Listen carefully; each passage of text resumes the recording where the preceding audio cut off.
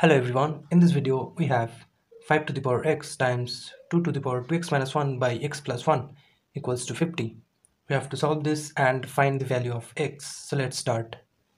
So we have 5 to the power x times 2 to the power 2x minus 1 divided by x plus 1 equals to 50. Let's break 50 and write it as 25 times 2. And again, we can write 25 as 5 square times 2. Now let's take 5 square to the left hand side and this term to the right hand side.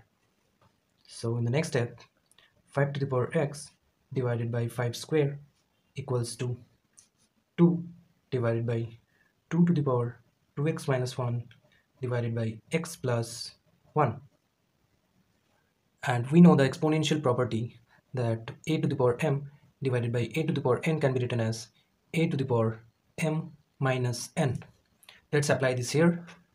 So we will get 5 to the power x minus 2, and from this we will get 2 to the power 1 minus 2x minus 1 divided by x plus 1.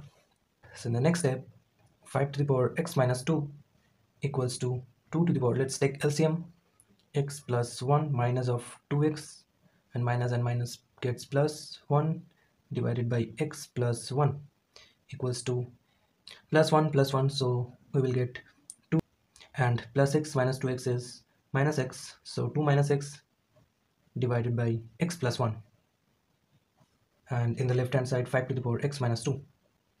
Now to set x free, we will take logarithm with the base as 5. So taking logarithm with the base as 5, logarithm of 5 to the power x minus 2 with the base as 5 equals to log of 2 to the power 2 minus x by x plus 1 with the base as 5. And in the next step, we know from the logarithmic property that log of a to the power m equals to m times log of a. That means the power comes before the log. So from this we can write x minus 2 will come in front of log, and log of 5 base as 5. And from this 2 minus x divided by x plus 1 log of 2 with the base as 5. And again we know that log of m with the base as m is 1, and here log of 5 with the base as 5 is 1. So x minus 2 equals to, let's write 2 minus x as minus of x minus 2. So minus plus 2 minus x, and divided by x plus 1 log of 2 with the base as 5, and x minus 2 gets cancelled, and we are left with, let's multiply x plus 1 both sides. So x plus 1 equals to minus of log 2 with the base as 5, and here it is minus 1 times log of 2 with the base as 5. So minus 1 can be taken as in the power, so log of 2 to the power minus 1 with the base as 5. So log of 1 by 2, log of 1 by 2 with the base as 5. And in the left hand side we have x plus 1. Now let's take x equals to log of half with the base as 5 minus of 1, and 1 can be written as, let's write 1 as log of 5 with the base as 5.